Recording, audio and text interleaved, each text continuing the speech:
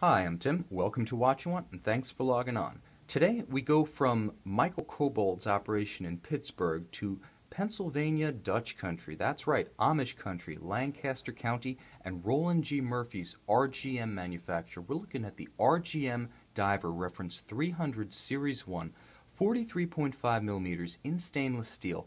This represented Roland Murphy's departure from his traditional formal and dress watches to his first ever aggressive sports reference.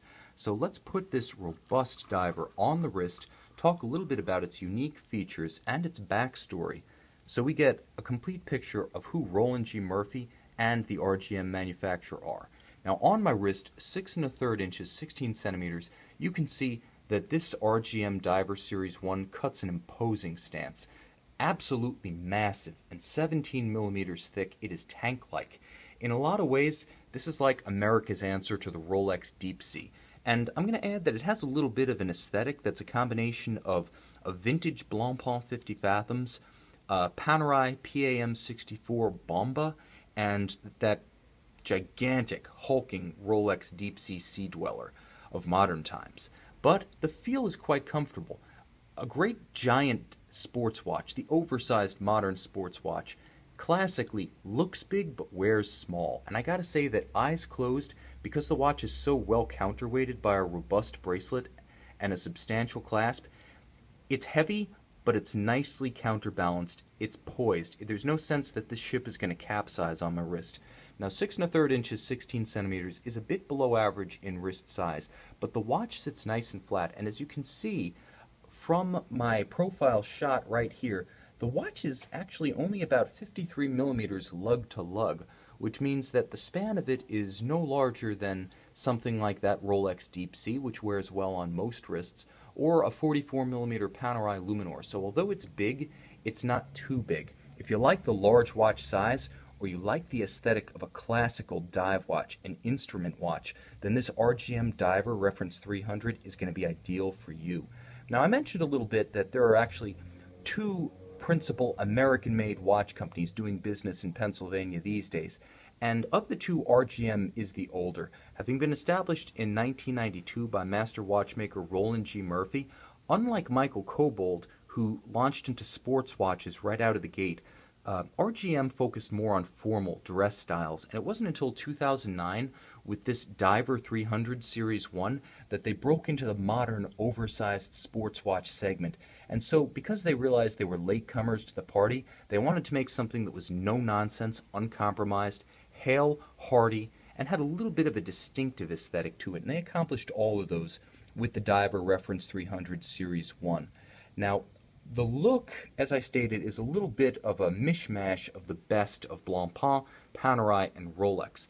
But I'm going to add that the watch has a phenomenal set of credentials as a hardcore sporting reference, and a lot of that comes from what I'm feeling on my wrist, which is the fit and the feel, the integrity of the product. It's something that's almost ineffable, difficult to express, but when you hold something in your hand, when you experience a machine that's just a cut above, a vintage steam engine, a 1980s Mercedes-Benz car door, you shut it and there's that resounding thump. There's no resonance, there's just that thump, and you can almost feel it in your chest, the solidity of the thing. This diver has it.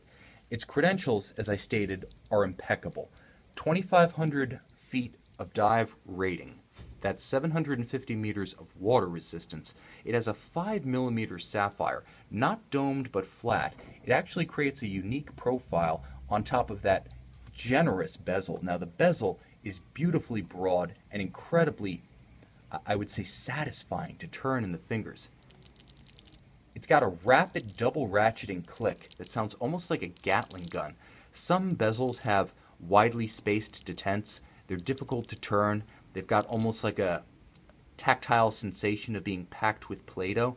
I get none of that from the RGM Diver. It's crisp, it's loud, and it feels so wonderfully analog, so mechanical in my fingers. In the hand, this watch is a pleasure to hold, but to operate, it takes it to a new dimension. I also want to mention that the watch features a remarkably rugged and well-built bracelet.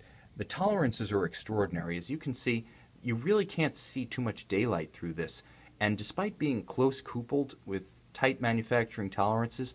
On the wrist, these links don't pull hair. They're nice and supple. Underneath, they're closely coupled and slightly curved to conform to the wrist. Very comfortable.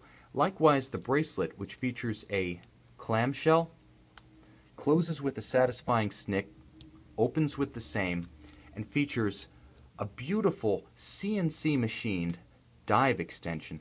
It's as solid as the rest of the watch. You can always tell the quality of a dive watch from the caliber of the clasp and the dive extension, because those are almost like the canaries in the coal mine for quality issues, for short-sided or corner cutting assembly. There's none of that here.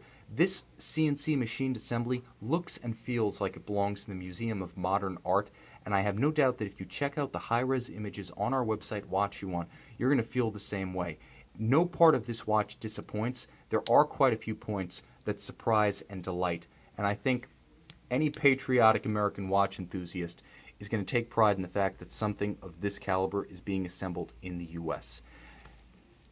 I want to add that the watch features a fine Swiss movement, so there is that element of having the best of both worlds in a single package. It is the ETA 2892A2 of Bond Seamaster fame, a very thin movement at 3.6 millimeters with bidirectional winding. It's a very fluid winding system, so unlike a lot of Valjoux 7750 based unidirectional winders, there's no rotor wobble on your wrist. Moreover, because the movement is exceptionally rugged, it's well suited to a sports watch such as this one. And it also features another thoughtful addition by RGM, which is a full soft iron anti-magnetic Faraday cage encompassing the movement, adding a degree of shielding against the kind of high-powered wiring looms, high-end speakers, subwoofers, stereo systems, and computers featured in modern high-tech homes and offices. So the watch has just that extra measure of resilience beyond its big burly case and its screw-fixed bezel. Very sturdy in every aspect, this watch simply doesn't disappoint from a fit, finish, or philosophy perspective. And you can see the RGM Diver Reference 300 43.5 millimeters in stainless steel with all original RGM boxes, technical manuals, and documents of provenance on our website, Watch You Want.